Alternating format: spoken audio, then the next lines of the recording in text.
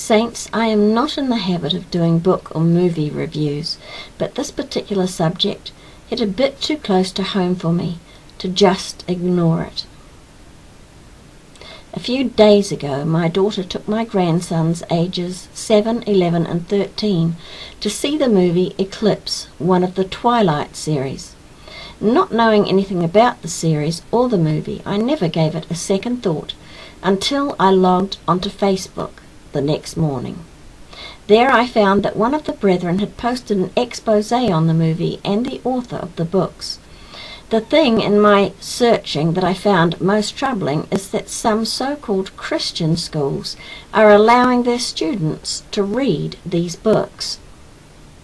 The number of so-called Christians who are entranced by what would have once been classed as a horror movie and avoided is appalling to me.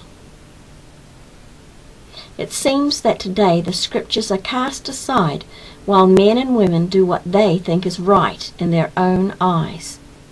It is written, finally, brethren, whatsoever things are true, whatsoever things are honest, whatsoever things are just, whatsoever things are pure, whatsoever things are lovely, whatsoever things are of good report. If there be any virtue, and if there be any praise, think on these things. There is nothing pure about these books or movies. They come out of the bowels of hell. Stephanie Meyer, the author of this series of books, which have been made into movies, openly admits to getting her inspiration from dreams in which the characters would come to her. This woman obviously does not know that we are not to trust in ungodly dreams and night visions and our own wicked imaginations. This woman has entertained familiar spirits. It is written under Old Testament law, a man also or a woman that hath a familiar spirit, or that is a wizard, shall surely be put to death. They shall stone them with stones. Their blood shall be upon them.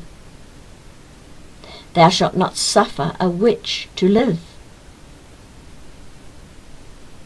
And he made his son pass through the fire, and observed times, and used enchantments, and dealt with familiar spirits and wizards. He wrought much wickedness in the sight of the Lord to provoke him to anger. It is clear then that to God, who never changes, that those who are a party to such things make him exceedingly angry, and are an abomination to him. It is written, casting down imaginations and every high thing that exalteth itself against the knowledge of God, and bringing into captivity every thought to the obedience of Christ. The woman is more than obviously not born again, but of a Mormon background according to her website. However, when speaking to my 11-year-old grandson, who evidently has read her books, he insisted that the woman is a Christian. She is not. This is a promo for one of her books, the first one, I believe, Twilight, on which she has a scripture. But of the tree of the knowledge of good and evil thou shalt not eat of it, for in the day that thou eatest thereof, thou shalt surely die. Just because an author quotes scripture in their book does not make them a Christian, especially when their books glorify things that are an abomination to God. Things such as mind reading, automatic writing, which is writing that is a common practice amongst spiritualists, and performed without conscious thought or deliberation. The body is under the control of the spirit world, so-called. Levitation, an occult practice. Lycanthropy, the magical ability to assume the form and characteristics of a wolf. Precognition, knowledge of something in advance of its occurrence, especially by extrasensory perception. Clairvoyance, the supposed power to see objects or events that cannot be perceived by the senses. Some characters in the book display super strength, hearing, and speed. One of the characters in the books is known to have a coven, which we all know is referring to a gathering of witches and warlocks. The books and movies are about vampires, blood drinkers, and werewolves, a pagan's dream, a concept that young children don't comprehend for the most part. It is written in Old Testament law, "For it is the life of all flesh, the blood of it is for the life thereof.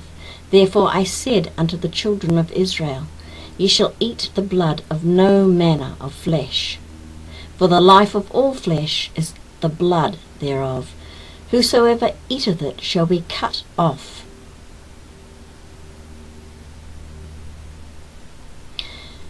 All many see is the excitement as the movies are hyped in the media. A lot of young people are caught up in the movies because of the romance factor. Oh saints, why do some love the darkness? Why do they feed their souls on such tripe?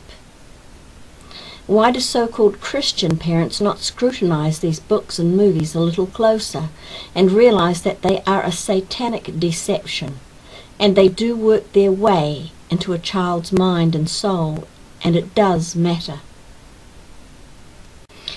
"Oh, it's only a movie, Grandma," I was initially told by my grandson, who I am glad to say that after hearing me record this video has torn every page of his Twilight book to shreds and put it in the trash can where it belongs. Stephanie Meyer's, the author, has been compared favorably to the author of the Harry Potter books. No discerning Christian would consider that a compliment. These people are set forth to deceive our children and teenagers, to desensitize them to the occult. Satan looks and finds those who will open their minds to dreams of all kinds, and he inhabits their dreams. They open a door to their soul that Satan and his demon hordes may enter in, instead of having the discernment to know that this is of the devil, and they should resist. They become willing participants in Satan's plan. Then, as the mammon pours in, and they increase in wealth and stature amongst men, the trap is complete for their eternal soul. The arch-deceiver is so very clever. Don't be his next victim. Shun the darkness and the very appearance of evil, that all may be well with your soul.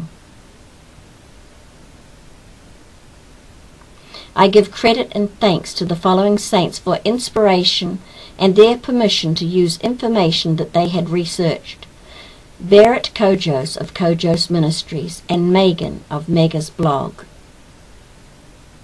I will post links below to both their sites for their excellent articles on the same subject.